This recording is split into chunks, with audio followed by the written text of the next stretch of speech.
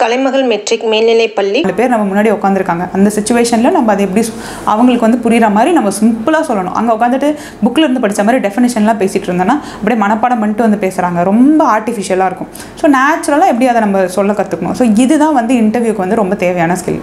அது கண்டிப்பாக எனக்கு வந்து என்னோடய மார்க்ஸை வந்து பாதிச்சிருக்கும். செகண்ட் இன்டர்வியூ போர்டில் அப்படி கிடையாது.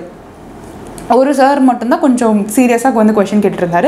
மற்றபடி நான் வந்து என்ன ஆட்டிடியூடில் போயிருந்தேன் அப்படின்னா, இப்போட ஃபர்ஸ்ட் இன்டர்வியூவில் பார்த்தீங்கன்னா என்னோடய சேர்மன் வந்து சுப்ரீம் கோர்ட்டோட ரீசன்ட் கான்ஸ்டிடியூஷனல் ஜட்ஜ்மெண்ட் அப்படின்னு சொல்லி கேட்டிருந்தார். ரீசன்ட் கான்ஸ்டிடியூஷனல் ஜட்ஜ்மெண்ட்டுன்னு சொல்லி நானும் வந்து ரீசெண்டாக வந்தது ஒரு 2-3 ஜட்ஜ்மெண்ட்ஸ் வந்து சொல்லிட்டே இருந்தேன். அப்போ அந்த சபரிமலை கேஸ் வந்துருந்துச்சு. ஸோ அதெல்லாம் சொல்லிட்டு இருந்தேன். பட் அவர் வந்து சாட்டிஸ்ஃபை ஆகலை.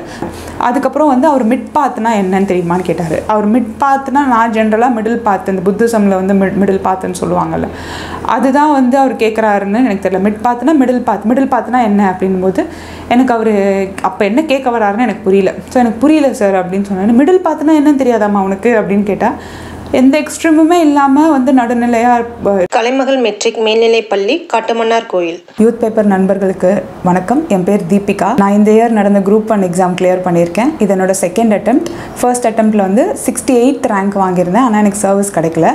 இந்த இயர் வந்து ரேங்க் 20 வாங்கி assistant director of rural development post choose பண்ணியிருக்கேன். And group 2A exams clear பண்ணியிருக்கேன். இன்டர்வியூ வந்து நான் 2 இன்டர்வியூ கொடுத்துருக்கேன்.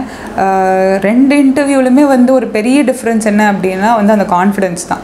இன்டர்வியூனா அது ஒரு பெரிய ஸ்ட்ரெஸ். அது ஒரு அடுத்த இன்னொரு எக்ஸாம், நம்மளை நிறைய கேள்வி கேட்க போகிறாங்க, நம்ம எல்லாத்துக்கும் கரெக்டாக பதில் சொல்லணும் அப்படின்னு சொல்லி நானே எனக்கு ஒரு தேவையில்லாத இம்ப்ரெஷன் வந்து வச்சுருக்கேன். ஆனால் இன்டர்வியூ வந்து அப்படி கிடையாது.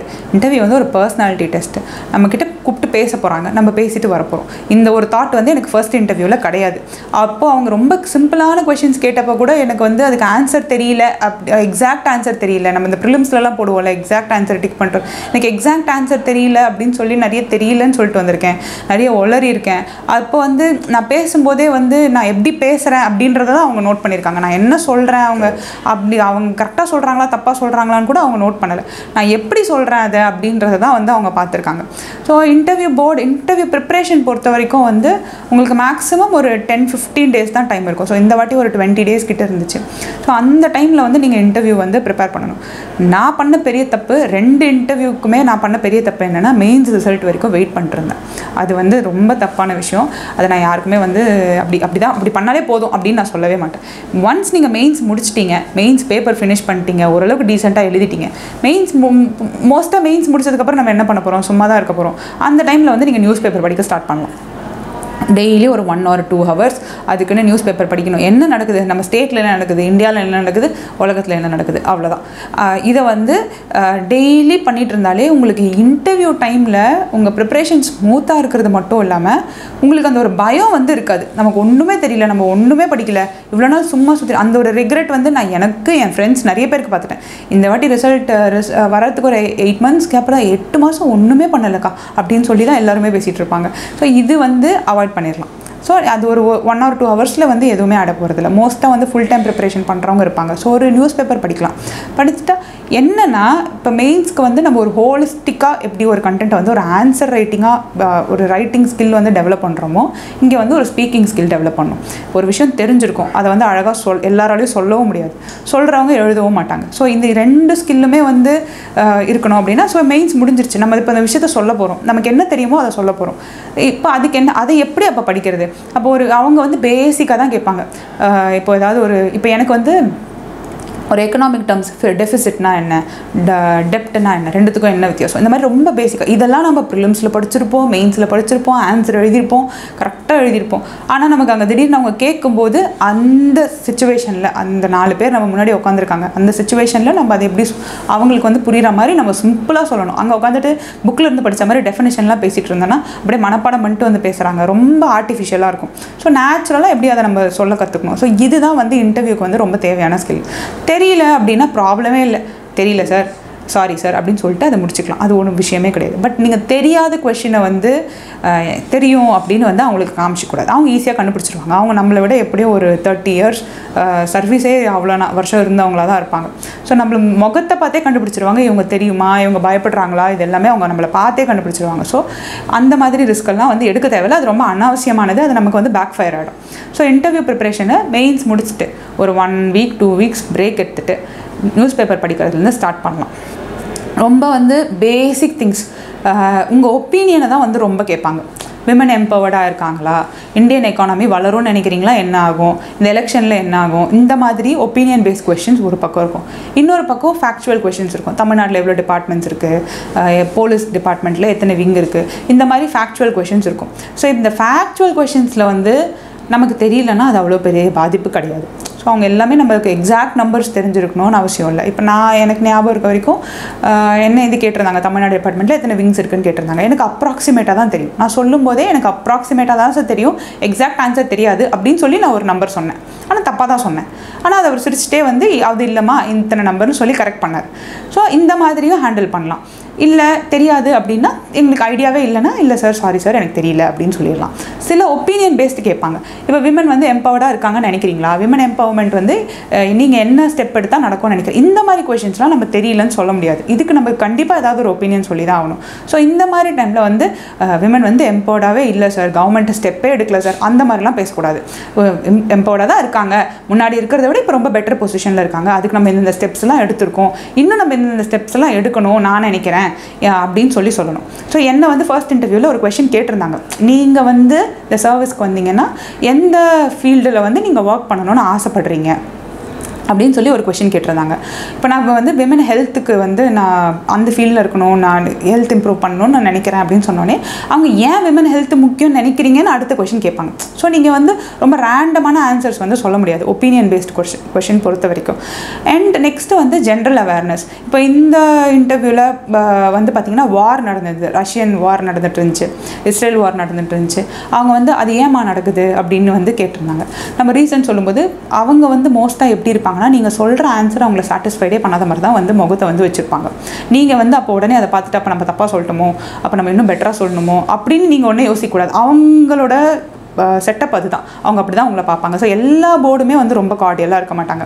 என்னோடய ஃபர்ஸ்ட் இன்டர்வியூ போர்டில் வந்து பார்த்திங்கன்னா வந்து ஒரு சார் வந்து அப்படி முகத்தை ரொம்ப சீரியஸாக வச்சுக்கிட்டே தான் என்கிட்ட பேசிகிட்டு இருந்தார். எனக்கு அவர்கிட்ட பேசவே ரொம்ப பயமாக இருந்துச்சு.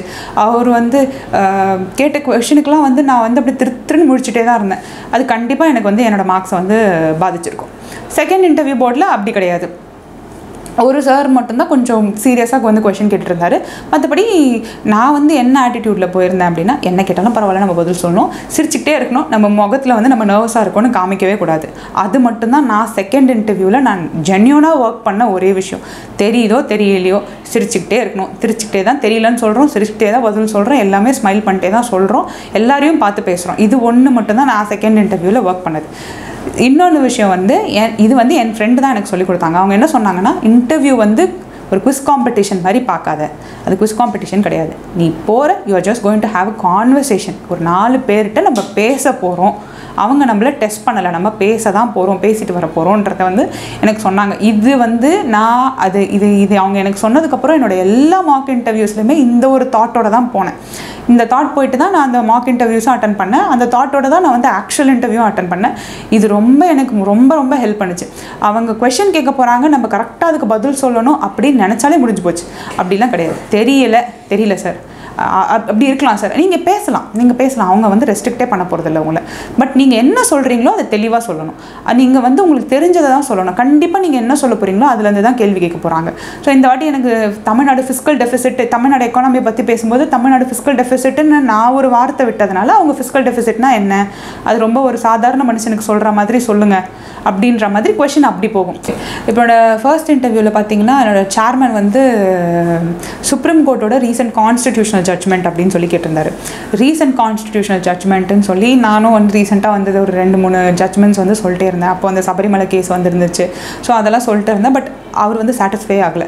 வேறு ஒரு பெரிய ஜட்ஜ்மெண்ட்டு கேட்டே இருந்திருந்தார். அதுக்கப்புறம் ஒரு பாயிண்ட்டுக்கு மேலே எனக்கு தெரியல. அப்போ நான் தெரியல சார் தெரியலன்னு சொன்னேன். அப்போ அவர் அந்த அயோத்தியா கேஸ் வந்து ரெஃபர் பண்ணியிருந்தார். ஸோ அவர் அதை சொல்லி அது பெரிய ஜட்ஜ்மெண்ட் தானே அப்படின்னு சொல்லி சொன்னார். பட் அந்த டைமில் வந்து அயோத்தியா ஜட்ஜ்மெண்ட் வந்து ஒரு ஆல்மோஸ்ட் ஒரு 1 year இருக்கும். ஸோ அவர் ரீசெண்ட்டுன்னு சொன்னதுனால எனக்கு அது ஸ்ட்ரைக்கே ஆகலை. ஸோ பட் அது ஒரு ப்ராப்ளம் இல்லை. அவர் அதை முடிச்சுட்டு அடுத்து வந்து என்ன உங்களோட போஸ்ட் ப்ரிஃபரன்ஸ் என்ன அப்படின்னு கேட்டார். ப்ரிஃபரன்ஸ் சொன்னோன்னா அவங்க வந்து அதை கொஷின் பண்ணுவாங்க, ஏன் டிஎஸ்பி சூஸ் பண்ணலை. பட் இது வந்து நான் மார்க் இன்டர்வியூலேயே இதெல்லாம் பார்த்ததுனால நான் வந்து டிசிக்கு அப்புறம் டிஎஸ்பின்னு சொல்லிட்டேன். ஸோ பட் அவங்க வந்து வெயிட் பண்ணியிருப்பாங்க, நீங்கள் டிஎஸ்பி சொல்ல மாட்டீங்க, அப்போ உங்ககிட்ட ஏன் போலீஸ் நீ ஆக மாட்டியா, ஏன் டிஎஸ்பி போக மாட்டியான்னு அவங்க அந்த கொஷின் கேட்பாங்க. ஸோ அப்போ நான் செகண்ட் ப்ரிஃபரன்ஸ் டிஎஸ்பி சொன்னோன்னே, அப்போ நீங்கள் போலீஸ் ஆவீங்களா, அப்போ போலீஸில் எத்தனை விங் இருக்குது சொல்லுங்கள் அப்படின்னு சொல்லி கேட்டாங்க. அப்புறம் ஏன் ஃபஸ்ட் ப்ரிஃபரன்ஸ் வந்து டிசிக்கு சொன்னீங்க அது கேட்டாங்க. அப்புறம் செகண்ட் மெம்பர் வந்து இந்தியா சுற்றி இருக்க நெய்பர்ஸ்க்கும் என்ன ப்ராப்ளம் இருக்குது அப்படின்னு கேட்டார். ஸோ அந்த டைமில் அந்த ஸ்ரீலங்கன் எக்கனாமிக் க்ரைசிஸ் போயிட்டு இருந்துச்சு. ஸோ அந்த சொன்னோன்னே அப்போ அந்த விஷயம் வந்து ஸ்ரீலங்கன் எக்கனாமிக் க்ரைசிஸ்க்காக இந்தியா என்ன பண்ணாங்க, அந்த மாதிரி ஒரு எக்கனாமிக் க்ரைசிஸ் வந்து இந்தியாவில் வந்து வரதுக்கு சான்ஸ் இருக்கா, வரவே வராதுன்னு நீங்கள் எப்படி சொல்கிறீங்க அப்படின்னு சொல்லி வந்து கேட்டிருந்தாரு. ஸோ அதுக்கப்புறம் எக்கனாமிக் க்ரைசிஸ்க்கான காரணங்கள் என்ன, ஸ்ரீலங்காவோட எக்கனாமிக் க்ரைசிஸ்க்கான காரணங்கள் என்ன அப்படின்னு கேட்டிருந்தாரு. ஸ்ரீலங்கன் எக்கனாமிக் க்ரைசிஸ்க்கு வந்து அப்போ வந்து கோவிட் லாக்டவுன் முடிஞ்சு ஓப்பன் பண்ணதுனால அது டூரிசம் பேஸ்டு எக்கனாமி. ஸோ அது டூரிசம் ரொம்ப அஃபெக்ட் ஆயிருந்தாங்க. ப்ளஸ் பொலிட்டிக்கல் இன்ஸ்டெபிலிட்டி வந்து அப்போது ஸ்ரீலங்காவில் இருந்துச்சு. ஸோ அதனால் எக்கனாமிக் க்ரைசிஸ் வந்து ஸ்டார்ட் ஆச்சு அப்படின்னு சொல்லி ஆன்சர் சொன்னேன். அப்போ அவர் இந்தியாவுக்கு வந்து ஏன் அந்த மாதிரி ஒரு சுச்சுவேஷன் வருமா, ஏன் வராதுன்னு நீங்கள் சொல்கிறீங்க அப்படின்னு கேட்டப்போ தான் நான் என்ன சொன்னேன்னா, நம்ம அப்படி பர்டிகுலர் ஒரு செக்டார் வந்து டிபெண்ட் பண்ணி இல்லை, இந்தியாவோட எக்கனாமி வந்து டைவர்ஸ் எக்கானமி. ஸோ அதனால் வந்து நம்மளுக்கு வந்து அந்த மாதிரி ஒரு சுச்சுவேஷன் வரதுக்கு அண்ட் அந்தளவுக்கு பொலிட்டிக்கல் இன்ஸ்டெபிலிட்டி நம்ம நேஷனில் வந்து கிடையாது அப்படின்னு சொல்லி சொன்னேன். பேசிக் ஆன்சர் தான் அது. ஸோ இதில் இந்த மாதிரி இடத்துலலாம் வந்து நம்ம அப்படியே பயங்கரமாக ஸ்டாட்டிஸ்டிக்ஸ்லாம் எடுத்து பேசினோன்னா அது நம்மளே நமக்கு செட் பண்ணிக்கிற ட்ராப். அவங்க அதிலலாம் கேள்வி கேட்க ஆரம்பிச்சிருவாங்க. அடுத்து இருக்கவங்க வந்து எப்படி ஐடி பேக்ரவுண்டுன்றதுனால ஜிபிஎஸ் எப்படி ஒர்க் ஆகுதுமா, இங்கே என்ன கோஆர்டினேட்ஸ் சென்ட் பண்ணுது, என்ன கோஆர்டினேட்ஸ் வந்து நம்மளுக்கு இன்புட் அவுட்புட் அதெல்லாம் கேட்டிருந்தாங்க. எனக்கு அதெல்லாம் தெரியல சார்னு சொன்னேன். அப்புறம் சோஷியல் மீடியா பிளாட்ஃபார்ம்ஸ் வந்து எப்படி ஒர்க் ஆகுது அப்படின்னா, அப்போ அந்த மிஷின் லேர்னிங் டெக்னாலஜிஸ்லாம் வந்து கொஞ்சம் ஃபேமஸாக இருந்துச்சு. ஸோ அதை பேஸ் பண்ணி கேட்டார். ஃபோர்த் மெம்பர் தான் வந்து என்ன ஃபீல்டில் நீங்கள் ஒர்க் பண்ணணும்னு நினைக்கிறீங்க அப்படின்னு கேட்டால் விமன் ஹெல்த். விமன் ஹெல்த் வந்து ஏன் நீங்கள் விமன் ஹெல்த்தில் வந்து ஒர்க் பண்ணணும்னு நினைக்கிறீங்க அப்படின்னோடனே நான் சொன்னேன், என் ஒப்பீனியன் பொறுத்த வரைக்கும் விமன் ஹெல்த் தான் வந்து ரொம்ப பேசிக்கான ஒரு விஷயம். விமன் ஹெல்த் இருந்தால் அவங்க நல்லா படிக்க முடியும், நல்லா வேலை செய்ய முடியும். அடுத்த ஜென்ரேஷனும் வந்து விமன் ஹெல்த்தியாக இருந்தால் அடுத்த ஜென்ரேஷனும் ஹெல்த்தியாக இருப்பாங்க. ஸோ பாவர்ட்டி எராடிகேஷனுக்கும் வந்து அது ரொம்ப முக்கியம் அந்த மாதிரி சொன்னோன்னே அவங்க அந்த ஆன்சருக்கு அவங்க கொஞ்சம் சாட்டிஸ்ஃபைடாக இருந்தாங்க. அதுக்கப்புறம் அவங்க என்ன கேட்டிருந்தாங்க அப்படின்னா, அப்போ வந்து இந்த ஹையர் எஜுகேஷன் அஷூரன்ஸ் ஸ்கீம் வந்து லான்ச் பண்ணியிருந்தாங்க. தாலிக்கு தங்கம் ஸ்கீமை எடுத்துகிட்டு ஹையர் எஜுகேஷன் லான்ச் பண்ணோடனே அது அப்படி பண்ணாங்க ஞாபகம் இருக்கா அப்படின்னு சொல்லி கேட்டாங்க. எனக்கு அப்போ அது தெரியாது. அப்படி ஒரு ஸ்கீம் லான்ச் பண்ணது எனக்கு தெரியும், அது அப்படி பண்ணாங்க. அப்போ சிஎம் வந்து என்ன சொன்னார் அந்த இதை லான்ச் பண்ணும்போதுன்னு கேட்டாங்க. எனக்கு அது அவர் எக்ஸாக்டாக என்ன சொன்னாருன்னு எனக்கு தெரியல.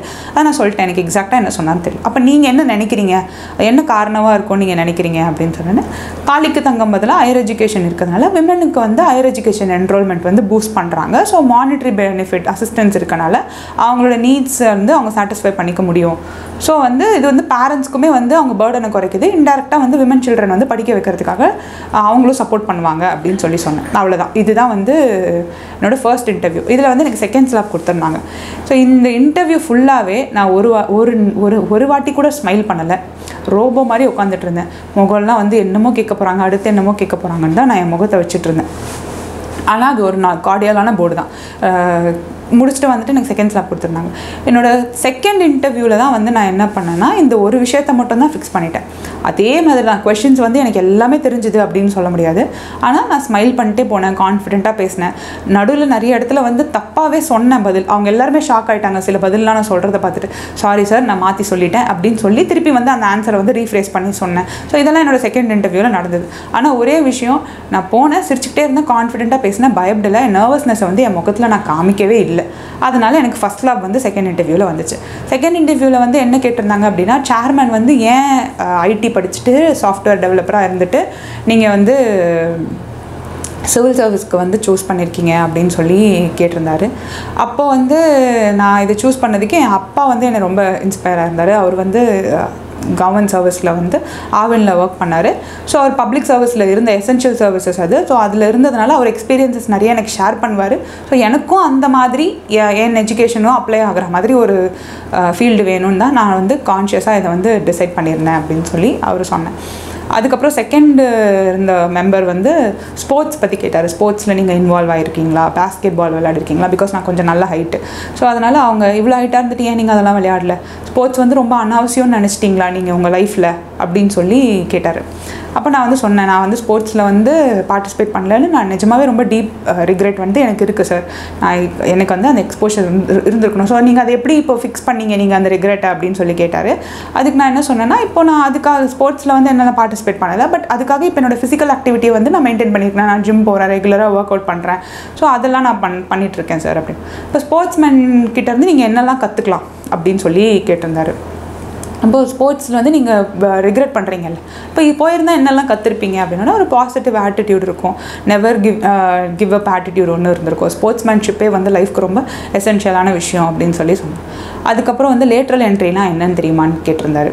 லேட்ரல் என்ட்ரி வந்து அப்போது இது வந்து ரீசெண்ட் நியூஸில் இருந்த விஷயமே கிடையாது, ரொம்ப பழைய நியூஸ். அப்போ அந்த ஹையர் அட்மினிஸ்ட்ரேட்டிவ் அஃபீஷியல்ஸ் எல்லாம் வந்து டைரக்ட் ரெக்ரூட்மெண்ட்டாக வந்து சப்ஜெக்ட் எக்ஸ்பர்ட்ஸை வந்து அப்பாயிண்ட் பண்ணுறதுக்கு ஒரு ஸ்டெப் எடுத்திருந்தாங்க.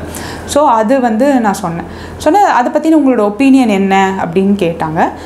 என்னோடய ஒப்பீனியன் வந்து லேட்ரல் என்ட்ரி வந்து நான் வந்து என்கரேஜ் பண்ணுவேன் தான் சார். இப்போ வந்து சயின்ஸ்லேயும் சரி எல்லாத்துலேயுமே அட்மினிஸ்ட்ரேஷன்லேயும் வந்து ரொம்ப காம்ப்ளெக்ஸ் ஆகிட்டே போகுது. ஸோ இது வந்து ஜென்ரலிஸ்ட் வந்து ஹேண்டில் பண்ண முடியாது. ஸோ அப்போ ஒரு எக்ஸ்பர்ட் நாலேஜ் இருந்தால் நமக்கு அது நல்லாயிருக்கும். பட் அது எல்லா ஃபீல்டுக்குமே அப்ளை பண்ண முடியாது. சயின்ஸ் அண்ட் டெக்னாலஜி மாதிரியான ஏரியாஸில் எக்ஸ்பர்ட் நாலேஜ் தேவை. ஸோ இதில் வந்து நான் வேணும்னு சொல்லலை, வேணானும் சொல்லலை, வேணும், ஆனால் சில ஃபீல்டில் தான் வேணும் அப்படின்ற மாதிரி சொல்லியிருந்தேன். அதுக்கப்புறம் வந்து அவர் மிட் பாத்னா என்னன்னு தெரியுமான்னு கேட்டார். அவர் மிட் பாத்னா நான் ஜென்ரலாக மிடில் பாத், இந்த புத்திசமில் வந்து மிடில் பாத்துன்னு சொல்லுவாங்கள்ல, அதுதான் வந்து அவர் கேட்குறாருன்னு எனக்கு தெரியல. மிடில் பாத்னா என்ன அப்படின்போது எனக்கு அவர் அப்போ என்ன கேட்க வராருன்னு எனக்கு புரியல. ஸோ எனக்கு புரியல சார் அப்படின்னு சொன்னார். மிடில் பாத்னா என்னன்னு தெரியாதாம்மா அவனுக்கு அப்படின்னு கேட்டால், எந்த எக்ஸ்ட்ரீமுமே இல்லாமல் வந்து நடுநிலையாக இருக்கிறது வந்து மிடில் பாத்துன்னு. அப்புறம் ஏன் தெரியலன்னு சொல்கிறீங்க அப்படின்றாங்க. இல்லை சார் நீங்கள் ஏதோ லிங்க் பண்ணி கேட்குறீங்கன்னு நான் நினச்சேன் அப்படின்னா. அப்புறம் அவர் அதை விட்டுட்டார். அப்புறம் நெக்ஸ்ட்டு இருந்த மெம்பர் வந்து கிளைமேட் சேஞ்ச்னா என்ன அப்போ அவர் ஏதோ ரிப்போர்ட் மென்ஷன் பண்ணி அந்த ரிப்போர்ட்டில் வந்து 2100 அந்த டைமில் வந்து நம்ம என்ன டெம்பரேச்சர் வந்து ரீச் பண்ணியிருப்போம் அப்படின்னு ஒரு ரிப்போர்ட் ஒன்று சொன்னாங்கல்ல, அது என்னது அப்படின்னு கேட்டார். எனக்கு அந்த ரிப்போர்ட்டும் தெரியாது, எனக்கு என்ன டெம்பரேச்சர் சொன்னாங்கன்னு தெரியாது, நான் வந்து அவர்கிட்ட தெரியாது சார் அப்படின்னு சொன்னேன். அதுக்கப்புறம் வந்து வேஸ்ட் டு எனர்ஜினா என்ன, அது ஒரு கான்செப்ட் இருக்குல்ல, அது என்ன அப்படின்னு கேட்டிருந்தாரு. அது வந்து இப்போ நம்ம ஜென்ரேட் பண்ணுற வேஸ்ட்லேருந்து எலக்ட்ரிசிட்டி எனர்ஜி ப்ரொடியூஸ் பண்ணுறதுக்கான இது என்னென்ன மெத்தட்ஸ்லாம் இருக்குதுன்னு கேட்டார். எனக்கு அப்போ அந்த வேர்ட்ஸ் எதுவுமே ஞாபகத்தில் இல்லை. மெயின்ஸ்க்கு படித்தது எனக்கு ஞாபகத்தில் இல்லை, நான் தெரியல சார், ஞாபகப்படுத்திக்க முடியல அப்படின்னு சொன்னேன். ஃபோர்த் மெம்பர் தான் வந்து ரஷ்யன் வார் வந்து என்ன காரணத்துக்காக நடக்குது அப்படின்னு கேட்டார். நான் சொன்னேன், அது வெளியே சொல்கிற காரணம், ஆக்சுவல் காரணம் என்ன அப்படின்னு கேட்டிருந்தார். ஆக்சுவல் காரணம் என்னன்னு எனக்கு தெரியல. அப்போ வந்து நீ சும்மா கெஸ் பண்ணி சொல்லுங்கள் அப்படின்னு சொன்னார். அப்போ நானே கெஸ் பண்ணி, உக்ரைன் வந்து ஒரு ரிசோர்ஸ் ரிச்சான ரீஜியன். ஸோ ரஷ்யாவுக்கு வந்து அது ஒரு பஃபர் ரீஜனாக, அதாவது வெஸ்டர்ன் கண்ட்ரீஸ்லேருந்து செக்யூரிட்டி பர்பஸ்க்காக அது ஒரு பஃபர் ரீஜனாகவும் யூஸ் பண்ணிக்கலாம். அது ஒரு ரிசோர்ஸ் ரிச் ரீஜன்ன்றதுனால அது வெஸ்டர்ன் ஆலியாக இருக்கிறது வந்து ரஷ்யா விரும்பலை. ஸோ அந்த ரிசோர்ஸ் வந்து அவங்க எக்ஸ்ப்ளாய்ட் பண்ணிக்கணும்னு நினைக்கிறாங்க அப்படின்னு சொன்னார். அவர் வந்து யூஸ் லைக் ஓகே தான் அந்த பதில் அப்படின்ற மாதிரி அவர் சொன்னார். அதுக்கப்புறமா வந்து என்ன கேட்டிருந்தாருன்னா, இஸ்ரேல் ஃபைட்டை பற்றி கேட்டிருந்தார். இஸ்ரேல் ஃபைட் வந்து அது ஏன் சண்டை போட்டுக்கிறாங்க, ஏமா ஃபஸ்ட்டு சண்டை போட்டுக்கிறாங்க அவங்க அப்படின்னு கேட்டிருந்தார். அது வந்து ஒரே லேண்டுக்கு வந்து 2 குரூப்ஸ் வந்து டிஸ்பியூட் இருக்குது சார், அதனால் அப்படின்னு. அவ்வளோதான் நான் பிரச்சனை, அது ஒரு 4000 வருஷத்துக்கு பிரச்சனை, நீ என்ன ஒரே வார்த்தையில் சொல்லி முடிச்சிட்ட அப்படின்னு கேட்டிருந்தாங்க. அப்படின்னே இல்லை சார், ரீசன் அதுதான், பட் கான்ஃப்ளிக்ட் வந்து ஸ்டார்ட் ஆனது வந்து 4000 இயர்ஸ் ஆகும் அப்படின்னு. அவ்வளோதான். அப்புறம் தமிழ்நாட்டில் வந்து இப்போது ஒரு 5 பிரச்சனை சொல்லுங்கள், தமிழ்நாட்டு ஸ்டேட்டுக்கு என்ன பிரச்சனை, 5 பிரச்சனை அப்படின்னு கேட்டார். அப்போது வந்து தான் வந்து பொலிட்டிக்கல் இஷ்யூ, எக்கனாமிக் இஷ்யூன்னு சொல்லலாம்னு சொல்லிட்டு பொலிட்டிக்கலில் வந்து அந்த சிஎம் அண்ட் கவர்னர் டசில் சொன்னேன். அது சொன்னானே என்ன நினச்சாங்கன்னு தெரியல, மொட்டை போர்டுமே சிரிக்க ஆரம்பிச்சிட்டாங்க. சிரிச்சுட்டு மாற்றி பார்த்துக்கிட்டாங்க. ஐயோ போச்சுடா, நம்ம மாட்டணும், இன்றைக்கி ஏதோ கான்ட்ரவர்சியலாக பேசிட்டோம் போல இருக்குது அப்படின்னு நினச்சிட்டு இருந்தேன். அப்புறம் அவங்களே அதை அவாய்ட் பண்ணிட்டாங்க. அது ரொம்ப ரொம்ப கான்ட்ரவர்சியலான டாபிக்ன்றதுனால அவங்களே அவாய்ட் பண்ணிட்டாங்க. அப்புறம் சரி ஓகே, தமிழ்நாடு எக்கனாமியில் சொல்லுங்கள் அப்படின் போது அப்போ தான் வந்து நம்ம இந்த ஃபிஸ்கல் டெஃபிசிட் நம்ம ரொம்ப ப்ரீச் பண்ணிட்டோம், நம்ம தான் வந்து ரொம்ப டெட் பேர்டன் நிறைய இருக்க ஸ்டேட்டுன்னு சொல்லி சென்ட்ரலில் ஒரு ரிப்போர்ட் வந்துருச்சு. அப்போ தமிழ்நாடு ஃபிஸ்கல் டெஃபிசிட் அப்படின்னு ஆரம்பித்த உடனே சேர்மன் வந்து ஃபிஸ்கல் டெஃபிசிட்னா என்னம்மா, ஒரு லேமேனுக்கு புரிகிற மாதிரி ஃபிஸ்கல் டெஃபிசிட் நீங்கள் வந்து சொல்லணும் அப்படின்னாரு. அப்போ வந்து சொன்னேன், ரெவென்யூவிலேருந்து எக்ஸ்பெண்டிச்சர் அதிகமாக இருக்கும்போது டெஃபிசிட் வரும் சார் அப்படின்னு சொன்னேன். அதுக்கப்புறம் வந்து அப்போ எக்ஸ்பெண்டிச்சர்னால் கேபிட்டல் எக்ஸ்பெண்டிச்சர்னால் என்ன, ரெவென்யூ எக்ஸ்பெண்டிச்சர்னால் என்ன அப்படின்னு கேட்டிருந்தாரு. அது நான் சொல்லிட்டேன். அதுக்கப்புறம் என்ன கேட்டார்னா, இப்போ உங்களுக்குலாம் வந்து விமன் எம்பவர்மெண்ட்டுக்கு 1000 rupees கொடுக்குறாங்கல்ல, அது வந்து கேபிட்டல் எக்ஸ்பெண்டிச்சரா ரெவென்யூ எக்ஸ்பெண்டிச்சரா அப்படின்னு கேட்டிருந்தாரு. அது வந்து ரெவென்யூ எக்ஸ்பெண்டிச்சர் தான். இப்போ தானேம்மா நீ சொன்ன கேபிட்டல் எக்ஸ்பெண்டிச்சர்னால் அசட் பில்ட் ஆகும்னு, அப்போது இது வந்து நாங்கள் உங்கள் 1000 rupees விமனுக்கு கொடுக்கறதுனால விமன் வந்து ஒரு ஹியூமன் கேபிட்டல் பில்ட் ஆகுதுல்ல, அப்போ ஏன் வந்து அது கேபிட்டல் எக்ஸ்பெண்டிச்சர் இல்லை அப்படின்னு சொல்லி கேட்டிருந்தாரு.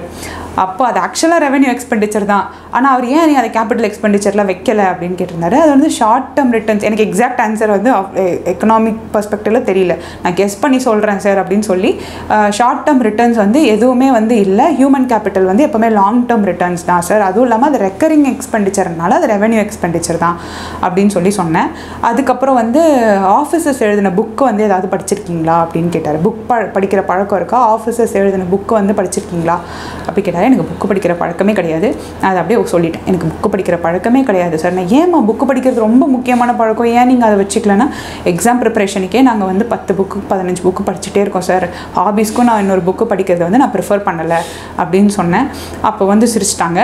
சிரிச்சுட்டு புக்கு வந்து படிக்கணும் அப்படின்னு. அப்புறம் இன்னொரு மெம்பர் வந்து என்ன கேட்டிருந்தாருன்னா, சின்ன வயசுலேருந்து நீங்கள் எவ்வளோ புக்கு படிச்சிருப்பீங்க, ஒரு 5 புக்கு கூட படிச்சிருக்க மாட்டிங்களா, நீங்களே ஏன் வந்து உங்களை நீங்களே வந்து கம்மியாக சொல்லிக்கிறீங்க, இந்த மாதிரி இன்டர்வியூவில் டைம்லலாம் வந்து எனக்கு நிறைய அறிவு இருக்குன்னு சொல்லிக்கணும் அப்படின்னு சொல்லி சொன்னார். அப்போ நான் சொன்னேன், இல்லை சார் நிஜமாவே நான் வந்து அவ்வளோ புக்கெல்லாம் படித்ததே கிடையாது, மேக்ஸிமம் இது வரைக்கும் 2 புக்கு படிக்க தான் ட்ரை பண்ணியிருக்கேன், அதுக்கு மேலே எனக்கு புக்கு வந்து நான் படிக்கல சார். மற்றபடி ஹாபீஸ்ன்னு பார்த்தீங்கன்னா ஸ்டிச்சிங்கு, ஒர்க் அவுட் பண்ணுறது அதுதான் சார் பண்ணுவேன் அப்படின்னு சொல்லி சொன்னேன். அப்போது வந்து சேர்மன் வந்து நார்மலாக அட்வைஸ் மாதிரி பண்ணார். நீங்கள் இந்த அட்மினிஸ்ட்ரேஷனில் வரும்போது அட்மினிஸ்ட்ரேட்டர்ஸ் எழுதின எக்ஸ்பீரியன்ஸஸ்லாம் வந்து நிறைய புக்ஸ் இருக்குது, அதெல்லாம் படித்து கற்றுக்கணும். அப்போ தான் நீங்கள் புக்கு படிக்கும்போது தான் நீங்கள் வந்து you are open minded, you are ready to லேர்ன்னு அர்த்தம் அப்படின்னு சொன்னாங்க. நான் கண்டிப்பாக அந்த ஹேபிட் வந்து நான் டெவலப் பண்ணிக்கிறேன் சார் அப்படின்னு சொல்லி சொன்னேன். அதுக்கப்புறம் வந்து என்ன கேட்டிருந்தாருன்னா, டிஸ்ட்ரிக்ட், இப்போ நீங்கள் ஒரு டிஸ்ட்ரிக்ட் அஃபிஷியலாக போகிறீங்க, அந்த டிஸ்ட்ரிக்ட்டை பற்றி நீங்கள் எப்படி தெரிஞ்சுப்பீங்க அப்படின்னு சொல்லி கேட்டிருந்தாங்க. இந்த எக்ஸாக்ட் கொஷின் வந்து எனக்கு ஒரு மார்க் இன்டர்வியூவில் கேட்டிருந்தாங்க. அப்போ அவரே எனக்கு ஆன்சரும் சொல்லிட்டாரு. டிஸ்ட்ரிக்ட் கெசட்டியர்னு சொல்லி ஒரு PDF இருக்கும், அந்த PDFல வந்து அந்த டிஸ்ட்ரிக்ட்டை பற்றி இன்ஃபர்மேஷன் இருக்கும். இவர் கேட்கும்போது நான் அதை சொல்லிட்டேன், டிஸ்ட்ரிக்ட் கெசட்டியர் இருக்கும் சார், அந்த PDFல வந்து ஹிஸ்டாரிக்கல் டேட்டா, கிளைமேட்டு, எல்லா அந்த டிஸ்ட்ரிக்ட்டை பற்றின இன்ஃபர்மேஷன் இருக்கும். சொல்லிட்டு அது என்ன இன்ஃபர்மேஷன்மா இருக்கும் அப்படின்னு சொன்னேன். ஹிஸ்டாரிக்கல் டேட்டா இருக்கும் சார், ஜியாகிரபிக்கல், கிளைமேட்டு எல்லாமே இருக்கும் அப்படின்னு. நீங்கள் ஒரு டிஸ்ட்ரிக்ட் கெசட்டியர் பார்த்துருக்கீங்களா, நீங்கள் செங்கல்பட்டு டிஸ்ட்ரிக்ட் தானே, நீங்கள் பார்த்துருக்கீங்களா, ஏதாவது ஒன்று பார்த்துருக்கீங்களா அப்படின்னு கேட்டார். நான் ஒன்று கூட பார்த்ததில்லை சார், எனக்கு ஆனால் அப்படி ஒரு PDF இருக்குன்னு தெரியும், அதை வச்சு தான் சார் நான் சொன்னேன், பத்தமாக அந்த நான் எதுவுமே பார்த்ததில்லை. பிகாஸ் நான் அங்கே வந்து நான் பார்த்துருக்கேன், நான் வந்து அது எப்படி இருக்கும்னா, அவர் அதுக்கு மேலே என்ன கேள்வி கேட்டிருந்தாருன்னா எனக்கு அதில் எதுவுமே தெரிஞ்சிருக்காது. பிகாஸ் அவங்க நம்ம சொல்கிறதுலேருந்து தான் கேட்குறாங்கன்னு நம்மளுக்கு நல்லாவே தெரியுது. அதனால் நான் அது பார்த்ததுலாம் இல்லை சார், அப்படி ஒரு PDF இருக்குது, ஒரு புக் இருக்குதுன்னு எனக்கு தெரியும், ஆனால் நான் அது பார்த்தது இல்லை சார், பட் நான் படிச்சிருக்கேன் அதை பற்றி அப்படின்னு சொன்னேன். அவ்வளோதான், மற்றபடி இன்டர்வியூஸ் ஓவர்னு சொல்லி அனுப்பிச்சு விட்டாங்க. தேங்க்யூன்னு சொல்லிட்டு வந்துட்டேன். கலைமகள் மெட்ரிக் மேல்நிலைப்பள்ளி காட்டுமன்னார் கோயில்.